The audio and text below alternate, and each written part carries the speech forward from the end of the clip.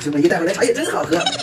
哎，茶叶怎么被我喝完了？完了！哎，茶叶不就是晒干的树叶做的吗？这位肯定发现不了的。这位姨，你帮我们补客辛苦了，我给你泡的茶。谢谢你大丫，是我的那个龙井茶吗？对呀，就是那个袋子里的。还怎么全是树叶啊？我不知道啊。哦，对了，我看到蘑菇头做过的茶叶。又是蘑菇头？哎，什么我哪做错了呀？是不是你把我的茶叶换成树叶的？